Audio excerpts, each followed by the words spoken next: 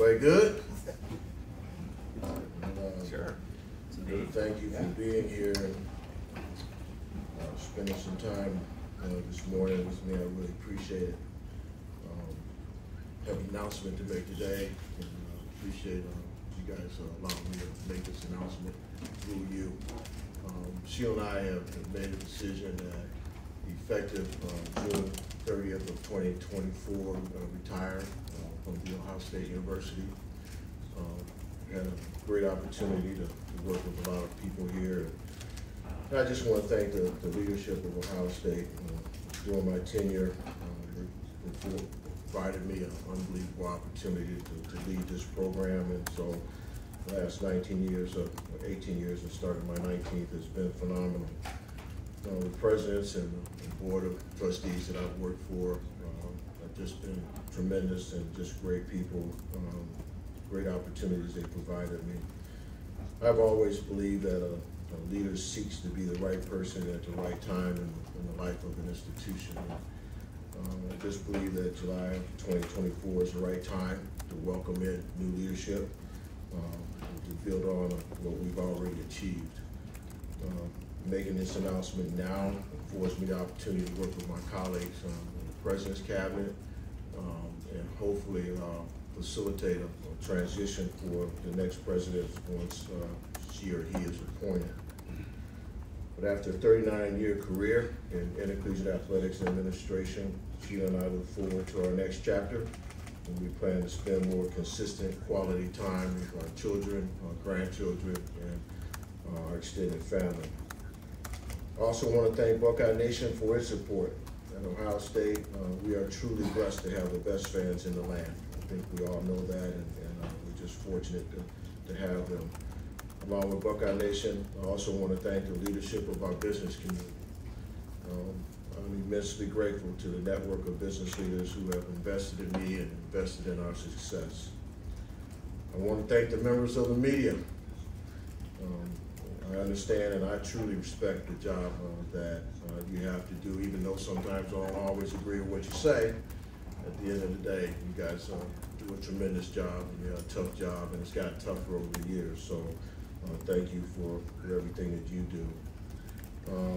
I also wish to thank the many donors, great experiences that I've enjoyed and special memories that were created, and their commitment and generosity to our vision has been phenomenal. And I just want to thank them for their great support and all of the generosity of Buckeye Nation.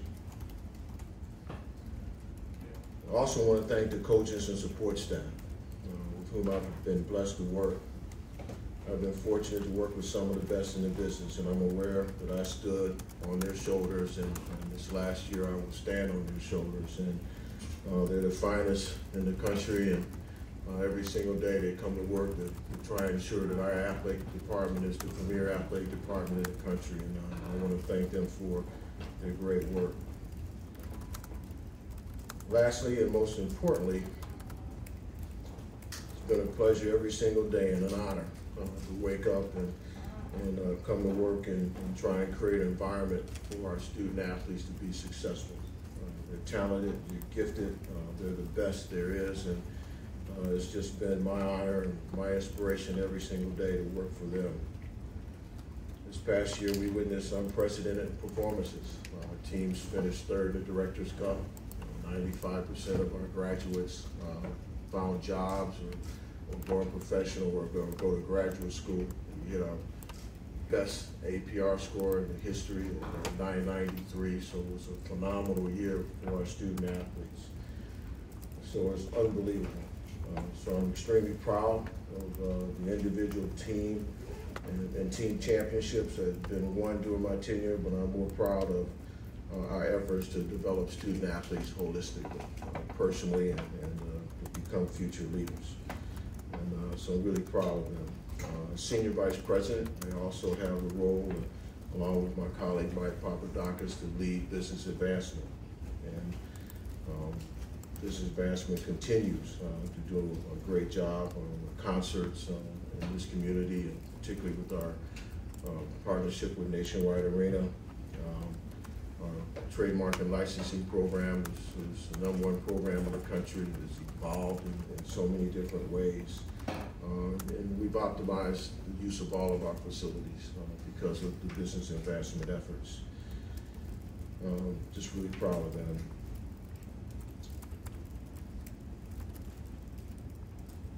But most importantly, lastly, I'm really fortunate to have a wife who understands my world.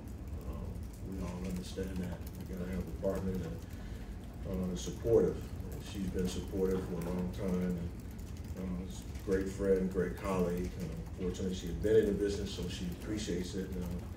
But she's been my emotional support through good times and bad times. So I don't know where the hell she is. She was here a minute ago. Love you, baby. Thank you so much. Appreciate you, Sheila. So I also want to thank my children and grandchildren because they've embraced Buckeye Nation in a big way and taken advantage of the opportunities to party. So really appreciate their support throughout this time. We have another year to chase a lot of opportunities and we're gonna chase them hard like we always do. So I'm here to answer any questions you have, and I know all of you thought that I was coming here to talk about realignment, so I'll answer those questions too. So, I'm really proud of Jerry. He did a phenomenal job of keeping this quiet for a while because we had the shelter of that issue. So thank you, Jerry, for your great work. I'm so proud to work with you every single day. So we'll open it up the floor for questions. Far right over here, Spencer Holbrook, Letterman Road.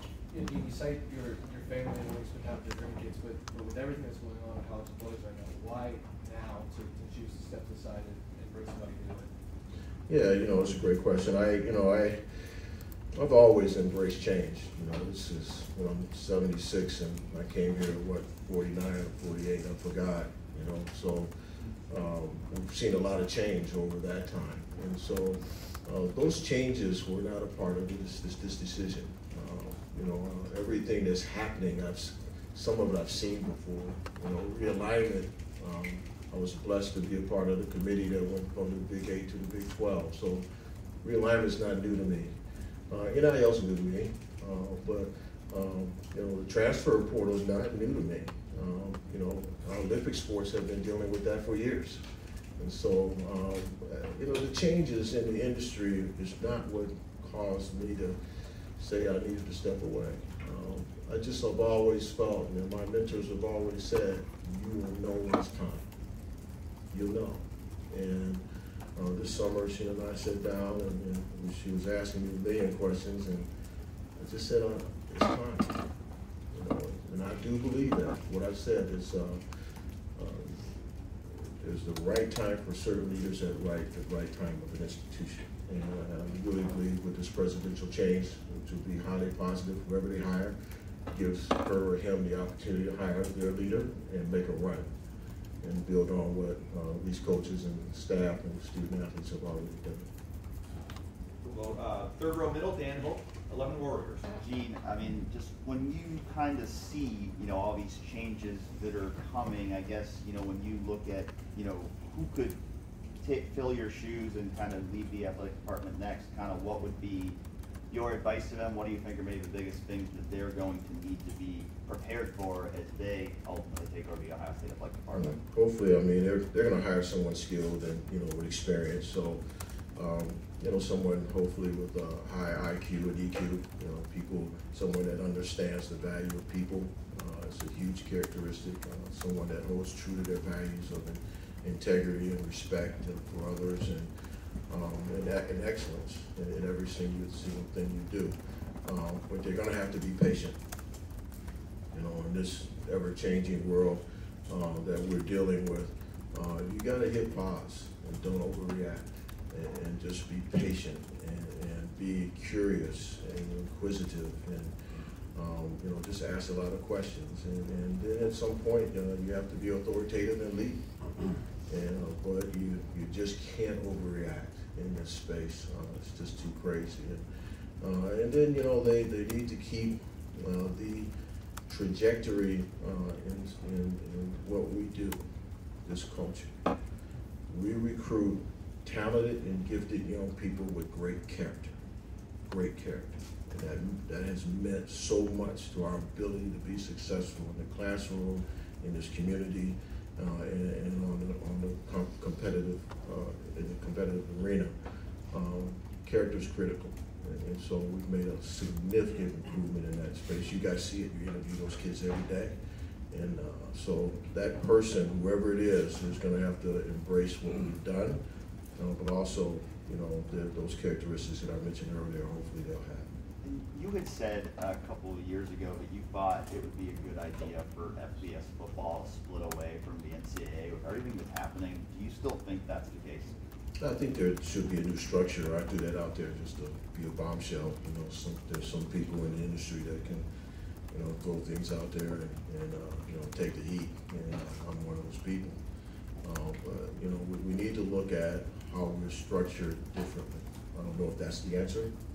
We just need to keep evaluating how we should be structured, and that relates to even to our scheduling as we integrate Oregon and Washington. Now we need to make sure that, you know, our Flex Protect Plus model is appropriate, or should we change it? So, you know, I don't know if that's the right structure, but somewhere along the line we need to think differently about football. We really do, and it's just so important, and we just need to think differently about it. Second row middle, Nathan Baird, Cleveland.com. You mentioned that, you know, obviously there is a no president right now.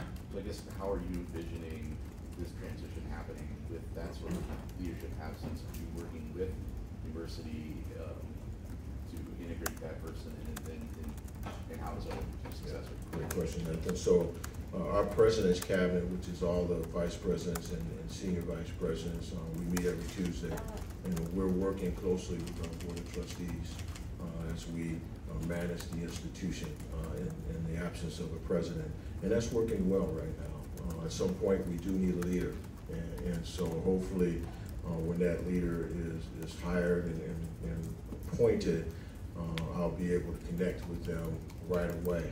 They won't be here right away, but hopefully, you know, I'm able to, you know, do a Zoom or meet them in person somewhere and talk about our program and give that person some recommendations on the characteristics that they might consider as they look for a replacement here. You know, and then from there, it's just all a matter of timing. You know, when that person's appointed, when they're here, and how they want to do it. If they want to appoint a search committee, hire a search firm, I just don't know. But I'll defer to whatever they want to do. I guess just to clarify on that, like the search for your successor, does it start now? Do you know? It will start. I'm sorry, Nathan. It will start when the new president's here. You know, unless something happens and they're not here over the next years, then the trustees will conduct that. But I anticipate that there'll be a new president, and that person's hired. To ask on the expansion side of things, just to go back to things you've said in the past. Last July, you and President Johnson were using words like huge and significant to talk about the media rights deal that was coming. Mm-hmm. Then after the media rights deal came, you expressed some skepticism about adding other teams. Mm-hmm. And Oregon and Washington were out there at the time because it was going to dilute that media rights deal. So do you have any even ballpark details about whether what kind of new revenue is coming in that makes this good or palatable, or how you? Yeah, so it was not diluted to us. So the original dollar figures that we had prior to Oregon and Washington coming in stayed the same for the institutions that were already in. Fox brought new money to the table for Oregon and for Washington that they provided. And I don't know the exact numbers. It's somewhere between 30 and 35 million. I just don't know what the exact number is. So it wasn't dilutive to us. So the long-term play is that hopefully when we go to negotiate the next deal, that's a valuable, there's valuable inventory. So year 5 or 6, whenever, assuming as Tony goes to negotiate a new deal, you have Oregon and Washington in your portfolio. Does that answer your question, Nathan? Excuse me, third row right, Rob Aller, Columbus Dispatch. Gene, what are you proudest of over your tenure here? I mean, as specific as you can be, and then on the flip side, what biggest challenge, toughest moment? Yeah, oh wow, you're going deep on me, man. You know, there's so many great moments. You know, Well, it's funny, the national championship in football was special. You know, the 3 national championships in volleyball, men's volleyball was special. The wrestling national championship was unreal. I think I was in North Carolina with women's basketball and I had to fly to St. Louis in order to catch that, you know, to see those young men perform. So there's been championships and individual student athletes who, you know, just been so impressive. Christina Manning in track was, I mean, she was just fun to watch. So there's just so many of those. But I'm most proud of the fact that we've been able to create a culture where we develop the student athlete holistically. And that means so much to me, Rob. It really does. That it took us a little bit to transition to that, to make sure that when that student athlete leaves our little cocoon, she or he is ready. They're ready for the next chapter in their life. Yeah, we didn't do that well when I first came. We didn't. And I have to compliment my teammates, everybody, because they all embrace that vision of making sure we challenge the student athlete early in their career, their freshman year and sophomore year, to make them figure out what path they might want to be on, and put in place the program. So I'm most proud of that. Our kids have great character. They're really good people, and that's cool to me. What about challenge? What won't Challenge, you miss? 2011 was hell. That was painful. The student athletes who were impacted didn't deserve the penalties that they had to deal with. That was hard. People were affected negatively, and that was a hard time. And so, helping Luke Fickle through that year was hard. That was really challenging, and I have to compliment him for his resiliency and his commitment, and just stick-to-itness to try and keep our program afloat. So that was a hard year, dog years. And obviously, COVID, we all had that. I mean, I shouldn't talk about that because that should be all in our rearview mirror, but because we all went through that. But you guys know that story. So that was a hard year. Right next door, Tony Erdman, Buckeye Huddle. You mentioned thinking differently about football. UCLA head coach Chip Kelly came out this week and said that the top, say, 64 football programs in the nation should do what Notre Dame does and just be independent in football and in conferences and everything else. And basically just create one big football conference. Your thoughts on that, the viability of something like that? Interesting thought. I haven't thought about that, but no, I don't have a whole lot of comments on that. I'm sure there's a lot of ideas out there. I haven't studied that, but it's an interesting idea to throw on the table. How difficult would that be to for the next people? Yeah. How difficult would it be to herd all of those cats TV-wise and all? You look at what's happening in the ACC and the grant of rights and things of that nature. You have those type of things, and even my idea that I threw out there. You have to think long haul. Those ideas don't happen overnight. So you have to say to yourself that that's the future model. That's what we should work towards. But I haven't looked at his idea, so there's building blocks to get to that. So at the end of the day, whatever model that is evolved, from committee or whoever, it's not going to happen overnight. Would there need to be like a czar over that? I've always felt that there should be an individual that's responsible for college football. It kind of fits that model that Dan raised, is that there ought to be an individual that wakes up every single day and that's their job. And rules, all that stuff, it should be compressed into one unit. And it's decentralized in different areas now. And so, it's too big, it's too important, and it's going to get bigger. So, anyway. Thank you. Front row right, Austin Ward, Rivals, dotting the I's. Rivals what? And dotting the I's. Oh, okay. Oh, holy smoke, what a brand. That's right, I am a businessman. Gene, you never said this publicly. I think many of us, or some of us, thought that maybe 4 or 5 years ago would have been that right time that you talked about retiring, and then you had the transition to Ryan Day, you had COVID. Do you think at all that the timeline for yourself shifted? You stayed longer because of everything that was going on around here in college sports? Maybe she can answer that. That's correct.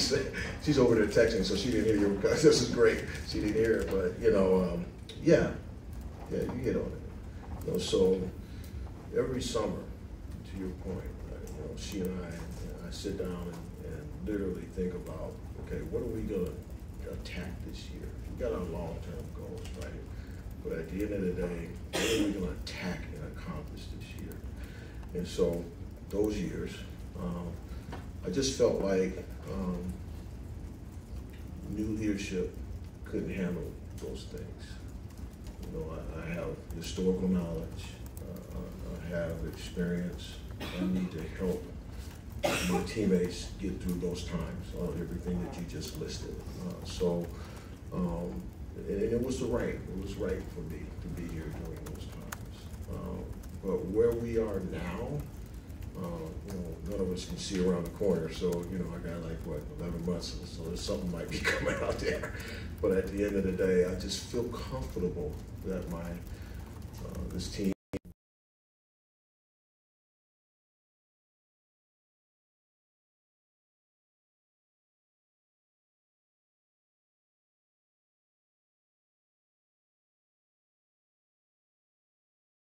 Challenges of the job and the institutional knowledge that you talked about. I mean, do you think that in 11 months' time, someone is going to have to come into your ward and has some institutional knowledge? I don't know. That's really up to the next president. That would be up to what they're looking for in that person. I just think institutional knowledge is important, but I'm not making that higher. If that answers your question. You don't think you'll have any input on it? Oh, I don't know. It depends on the next person. They might not like me. Second row middle, Doug Maurice, the podcast. Gene, when you think about all the changes that are going to be implemented now, you're saying the new person coming in hopefully won't have too many bumps. Do you think there are a lot of things ahead, though, just in terms of how an 18-team Big Ten is going to work and all the logistics of that? And again, you guys will be working on that as because right, you're timing this not coincidentally to them joining the Big Ten and you're leaving around the same time next summer. Do you think there are going to be a lot of challenges just with the devil in the details of all of this that the next person will face, or do you think it'll all be smoothed out? No, it's funny. It's a matter of how you look at things. I don't look at those as challenges. I look at those as opportunities. The merging in USC and UCLA and Oregon and Washington, the 12-team playoff. I mean, those decisions were made with good input and with good knowledge and et cetera. So now that's the work, is actually taking advantage of those decisions. I don't see those as challenges. That's the business. That's what you do. Now, challenges are things that happen around the corner that you don't see. That's coming at you that you got to respond to, and that's where you got to hit pause, use your teammates, be smart. But those things that we're talking about, the changes in the industry, I don't see those as bumps. I really don't. The transfer portal has to be tweaked. The days, the timing, all that stuff. But that's the business. It's always been the business. So I don't see those as bumps, if that makes sense. Our culture's good. Our people are good. We're on a good trajectory with everything else, academically. So I think the person's going to inherit something pretty special. When you think about the future of college sports, that will no longer be your job to worry about, but you'll still care. Are you worried? Are you optimistic? Like, what do you think when you're sitting back in retirement and watching? Do you think you'll feel good, or do you think you'll think, oh man, what's going on here? No, it's funny. I probably will, after I finish, have my glass of water. But the reality is, I know that college athletics is going to change more. It's changed a lot already. And I can't sit here, and I don't think any of us can sit here and say, I wish it was like when I played, or I wish it was like when I coached. That's unrealistic thought process. The ecosystem we serve today is totally different, totally different. Their experiences are significantly different. So you have to have this mindset that change is coming. And if you're in it for the right reasons, then you ultimately embrace that change and figure out how you adapt to it. If your goal is to be the best at what you do, then you embrace that change. You shift. One of the greatest books I ever read was John Maxwell's book, Leaders Shift. And it talks about how leaders have to begin to shift because change is inevitable. We all deal with it. So it's just a matter of how you deal with it. So I don't think college athletics is ever going to go in a tank. It's going to be different. There's going to be new legislation. There's going to be a new structure here and there. The student athletes are going to be different. But how do you embrace that change? How do you make the best of it? It's the attitude you have to have, if that makes sense.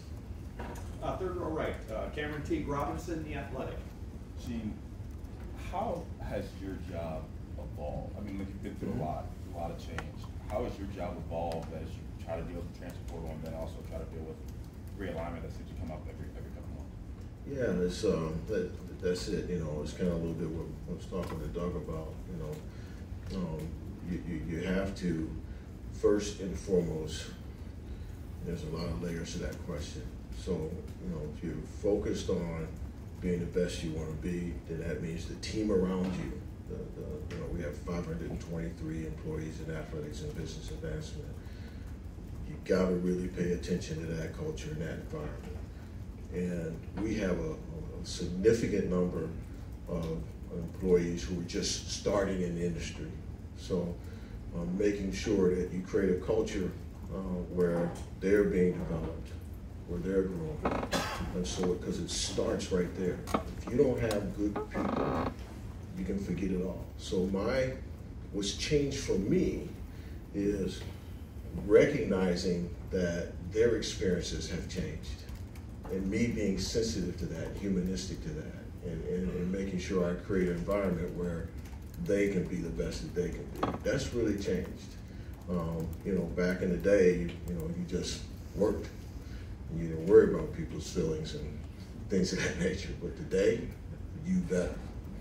And so that's changed. Everything that we've talked about already seems to be on a faster track. Nowhere in my experiences have we had the aggregate NIL, transfer portal, leadership change at the NCAA, realignment like is happening right now, the evolution of streaming versus linear, the aggregate of those things, and I didn't even mention some things, have been different. And so having to really understand that and adjust to it has changed. And so it's no longer just fundraising and winning games, right? It's all being able to lead a group of people in the face of those changes. That's changed over the years. Going through all of that and seeing how the staff you've built, the people behind you have grown and gained experience through all that, is that, you talked about you trust that this staff, that people you're leaving behind can deal with the changes. Does that give you more confidence knowing they've been part of all that stuff? Yeah, there you go, great question. And that's, I've always wanted to leave a place better than I found it. But I also want to leave a place that when the next person comes in, gives them a chance to transition in as smooth as possible. And they now have that ability with this team. And it always wasn't that way. We've been unstable a little bit. And so now it's a situation where I feel they'll come in, they'll make changes, they will, based on their style, but they should be able to come in and take their time on the learning curve and allow the team to work, and then they ultimately will make the changes they need to make. Front row middle, Bill Rabinowitz, Columbus Dispatch. Yeah, I have two. One is, you're not the first black athletic director, but you're probably the most, people consider you the most influential, significant one. What does that mean to you? The other one is not as pleasant. 5 years ago, when all the stuff happened with Urban and the Zach Smith stuff, Yeah. how much does that, how much do you think about that? How much part of your legacy do you think that is? Any reflections on that period? Yeah, so I'll answer the second one first. You know, there's moments in my history where they were disappointed. It gets back to Rob's question. You know, 2011 was hard. That was harder than, you know, the time that we dealt with Urban, but that was hard, right? And I'm disappointed that we were there. Disappointed in the student athletes that had to bear the pain of that. Disappointed that Buckeye Nation had to bear the pain of that. Disappointed you guys had to cover that. So it was hard. And so, yeah, they're in my career, my legacy, not just here, Arizona State, and, Iowa State, and Eastern Michigan. You know, there's been times when I wish I could have done something different. There's no question about it. And that one you just raised, no question. What would you have done differently? You know, I don't know. I really shouldn't. I don't want to talk about that. That's not important. But you know, any leader who says that everything was smooth and they look back and they wouldn't have changed the decision they made, I'm not so sure they're being 100% honest with you. But some are perfect. I'm just not perfect. You know, well, give me your first question again. I'm sorry. Yeah, you were not the first. Oh yeah. So you know, it's always been an honor. You know, I decided this years ago. You know, I was 29 as an athletic director, and you know, one of the few, and there was only two at that time. And I decided that you know, I was just going to do my job and try to do it excellently and disregard the color of my skin. And that was hard, because there were a lot of rooms that I walked into in the 80s, early 90s, where there were people in the room that didn't want me there, and I knew that. Fortunately, I was able to be embraced by the people who did want me there, the Cedric Dempseys of the world, the Lost Dodds, the, God bless him, Michael Cleary of the world, who embraced me right away, and there was those others that I knew that didn't want me there. But you know, I've always felt that it was an honor and a privilege to be the first. And I didn't see it as a burden, except that in the early years, I knew I couldn't fail. Because if I failed, I'd be the excuse. Back in the day. That's not true today in a lot of places. Still exists, but not as true today with the hiring authorities as it was then. Because if I failed, it would have been, see, they can't do it. So I'm proud of that. I'm proud that I've been blessed to have this career. So fourth row right, Pete Dacos on three.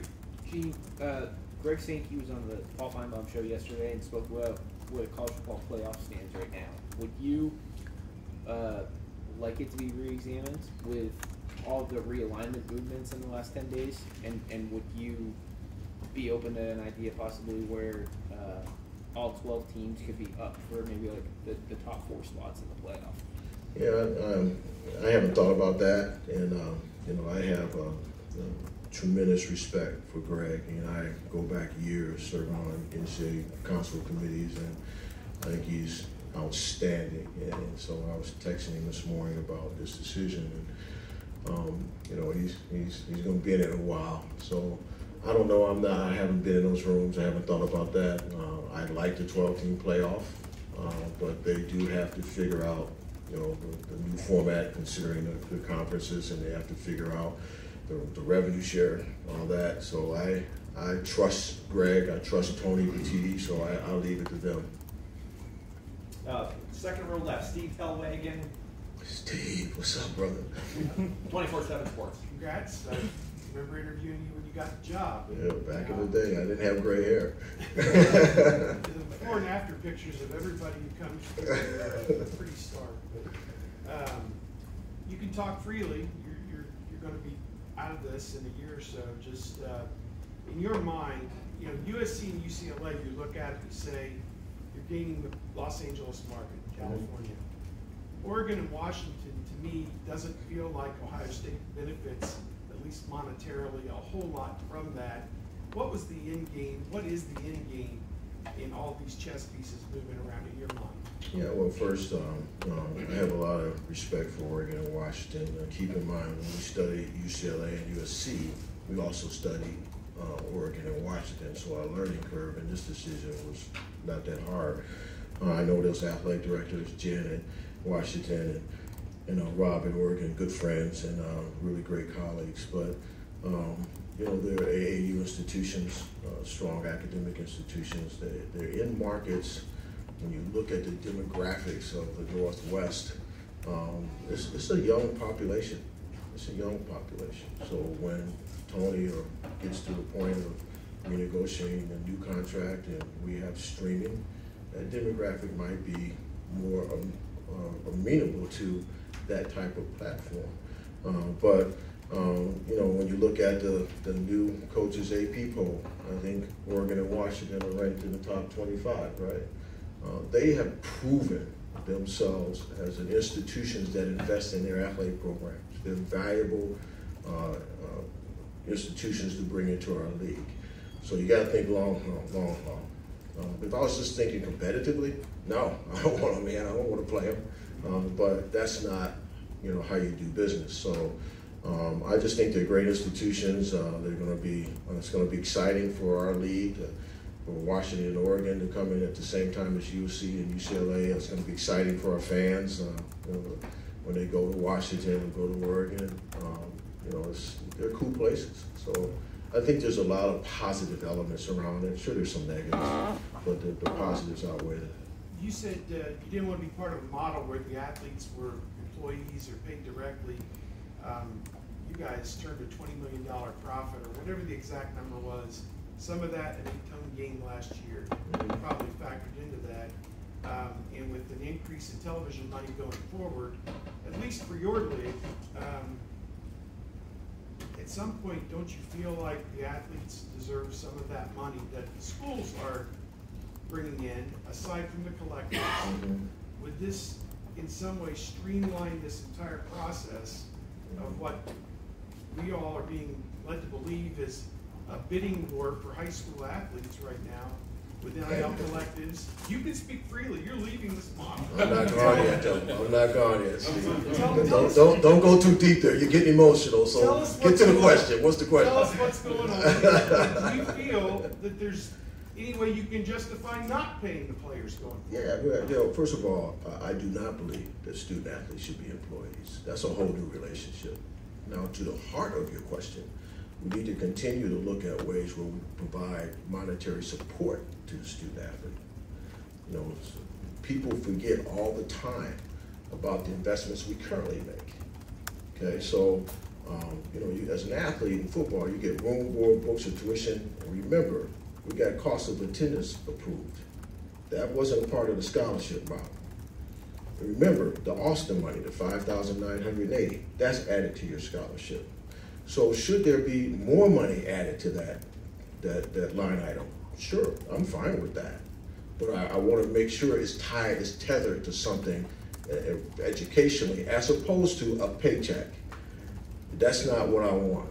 So I agree with your premise that we always have to look at ways to invest in student athletes. Now keep in mind that the other part of what we do, and you guys see that big circle of care out there when you walk out of this room, all that costs money.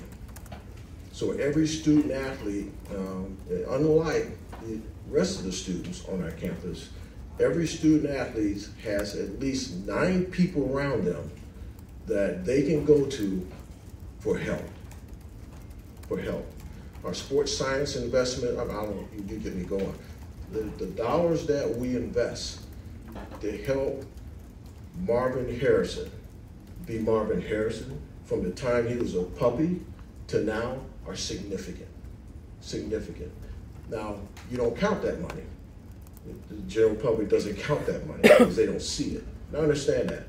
But to the premise of your question, yeah, I've always been there. That's why I fought for cost of attendance.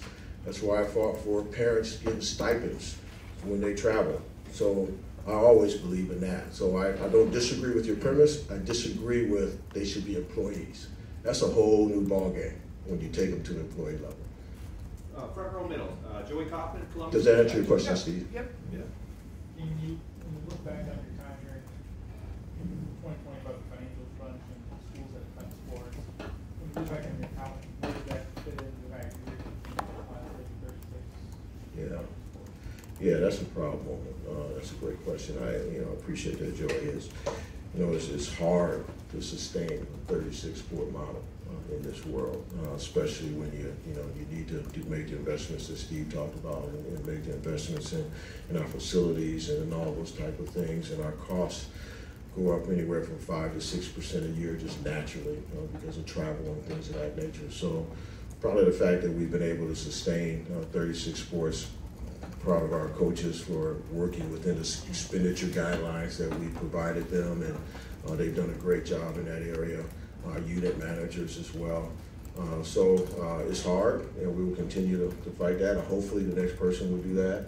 Not sure, that'll be their call, but yeah, really proud of that. And when you look across the country, it's been difficult to reduce sports. So I don't see that as an option for the future. Do you see that as a challenge for the next person to step in your shoes to manage all those sports, and what advice? Yeah, just, it's a business decision, they'll have to make, and that is a challenge, but when you got good people, like the coaches we have and the support staff we have, you can figure it out. And, so I really don't know what advice I would give them, except be good at what you do. Right next door, Tim May, Letterman Row. I was going to ask you one thing, but I want to ask you. How do I get one of those on 3 hats, man? Yeah, I've got plenty of them. Some of them are trucker hats, I'm not going to wear them. I wanted to ask you one thing, but I want to ask one thing, following up on Steve's questions. Should there be some kind of bonus structure that's set up for athletes, just like there are for coaches, if in fact you get into college football playoff? I mean, there's a possibility of playing 4 games in that thing. Mm-hmm. And the wear and tear there is obvious to anybody, compared to the regular student athlete who doesn't get into that. Should they share some of the bonus situation that's coming from the college football playoff? I don't know what model. I've always believed that if there's a way that you can find an opportunity to provide additional resources to student athletes, you should do that. And there's a million ideas like yours on how to do that. So I don't know if that's the right model, but that one would take work. You just don't throw out an idea and say that's the right one. It takes work to evaluate the effects of that. What's the taxes on the student athlete? What does that mean to them? So there's just, getting back to Steve's question, there's a way to do it where, you can avoid a lot of those issues, but I don't know what those models, what my colleagues would embrace nationally as a model. And Pat Chung at Washington State, Martin Germain at UCLA, Diana Sabo now at Utah, Southern Utah, Utah State. Yeah, Utah State, yeah. I get those mixed up. You have brought forward diverse people into athletic administration during your time and stuff. How proud are you of that? And was that a focus of your regime that you wanted to further other people's dreams? Yeah, I know that sounds kind of savvy, but it is happening. No, that's true, Tim. I was blessed to have the opportunity to have, those 3 and Heather Like at Pitt, Ben Jay. We had a staff that was very diverse, and we continue to do that. And that's part of the effort. And so it kind of ties back a little bit to Bill's question. Back in the day, there wasn't a pipeline, of African Americans, and so we created these opportunities and these seminars. I actually hosted one here years ago, and just trying to create opportunities for young people to get into the pipeline. And so those that you mentioned, we developed and got them out there, and I wasn't the only one. Kevin White did the same thing when he was at Duke, and so there was a concerted effort to improve the diversity of our industry by a few of my colleagues. Yeah. And one last quick, do you feel like, you're stepping away into this school year, but do you feel like college athletics are in a good place, or is this like I was talking with one guy, he said, you know, college football has never been better on the field Right. and more chaotic off. I mean, Yeah, you know, is that a good here's, way of looking at it? it kind of ties to some of these other questions. College athletics is in a great place. It's in a great place. You have to have a perspective. And so the student athletes that we serve, that's where you got to go. Forget about all the other stuff that's happening. Is the student athlete having a great experience? You know, are their talents and their gifts being optimized for them? Not just the program, but for them. Are we making the investments necessary so that they can be the best that they can be and chase their dreams? And I don't know what it is everywhere else, but I can tell you here, you know, our student athletes are off the chain. Our volleyball team, our women's basketball team, our men's team, I just go straight down the list. And those athletes are having a quality educational experience. So all the other stuff is minutia to me. At the end of the day, that's what I care about. The graduation ceremony that, you know, to have a Justin Fields a year ago, come back from Chicago, multi-millionaire, and walk. Come on. So I think what we have to do as a society is keep that in our focus. If a school's not doing that, then we need to call them out. All the other stuff is just what you do. It's business. Does that make sense? Yeah. Okay. Right behind him, Bill Landis. Rivals, the podcast. There's no dots in there, Bill, or what? Just to be clear on something, should the position come to exist in the near future, would you like to be the commissioner of football? Hell no. Next. Given all the change of football and its importance, like top down for any athletic department that plays at the level that you all play at, how important is the relationship with the head football coach and your successor, the process of finding your successor, like the balance between making sure Ryan is compatible and like-minded about the future of football with that person, but also not effectively choosing his own boss? Yeah, that's that is critical. That is you know, most important. You know, so Ryan and I are aligned like it's never been. I don't know. We got an emotional tie because we share a lot of beliefs, and you know, he's just a good human being. So because of my football background, I can talk to him about, you know, who's their left tackle, who's their right tackle, you know, where we are with the quarterback, you know, what's the issues here, what's the issues there. So we have great conversations, but also alignment with, you know, the industry, all the issues that we talked about, getting his feedback, and such an easy conversation because he's smart. So yes, the answer to your question is that alignment has to exist. You can't have conflict there. And I look across the country and I see that, you know, all of you can see, oh, they're not aligned. So yeah, that's critical. You know, I'm gonna miss him when it's all said and done. He's a real deal. Got time for a couple more. Fourth row left, Adam Jardy, Columbus Dispatch. Hey, Adam. Hey, congratulations. Thank you, buddy. What, in your mind, does a conference season look like for an 18-team conference? We're talking about a sport like men's basketball where you already played 20 games. How does the math add up for a sport like that? Yeah, I don't know. You know, that's great. Adam, we haven't had our call yet on scheduling. We talked about it Monday. We had a call, and so that's going to be set up for us over the next couple of weeks to begin those conversations. So I'm not really sure. You know, we have a scheduler in the league that will give us recommendations and advice, and they know our principles. You know, so I just don't know at this point. I'm sorry. When you start looking at going to the West Coast, do you think it makes sense to package games like USC that you at CLA a few days later to avoid on some of the fatigue of travel across the country? Yeah, that's already been talked about as something we need to consider. So not just for basketball, but for all our sports. You know, if our women's soccer team is going out to play UCLA, then they should have a day in between and play USC. So those scenarios, our senior women administrators have done a phenomenal job setting up our framework for that. But now with Oregon and Washington coming in, we kind of have to reevaluate and see if that framework still works. Where do other sports other than football fit into the conversation about expanding the conference? Yeah, so each sport is different. What we can't do is look at all of them holistically. Tennis is different than volleyball, and swimming is different than track. So you have to kind of look at them that way.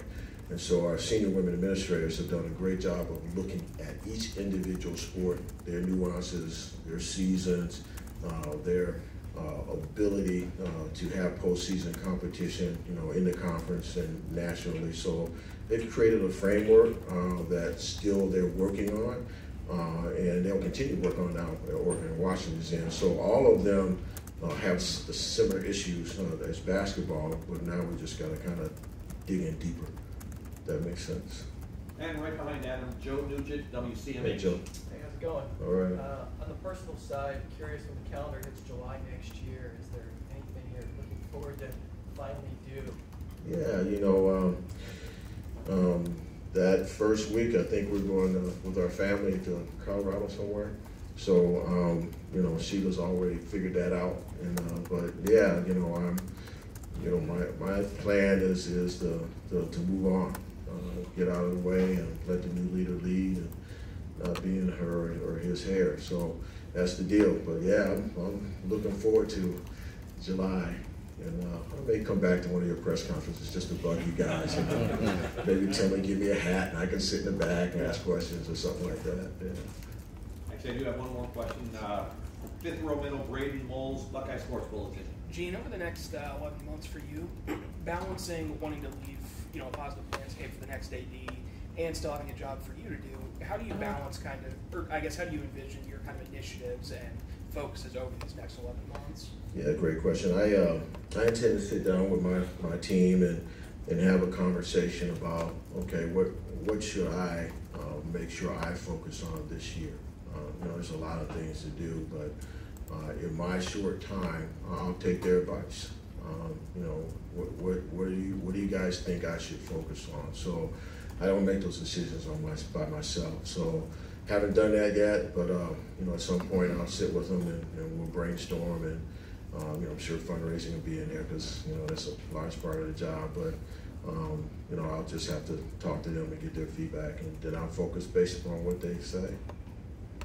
Gene, thank you very, very much. Thank you, all of you. Thank you. Appreciate it, Jerry. A couple of you guys I know have texted me. They wanted to ask Gene a one-on-one question. Well, Gene's been gracious enough to give us a little bit more time. So if you play pop up, you can take him right outside if you want. And we'll just stay in here and work. We'll have Coach Day in here probably in might be an hour and 15, 20 minutes. But hang in here and work. And again, a couple of you guys wanted an additional question or two. So Gene will work to make that happen.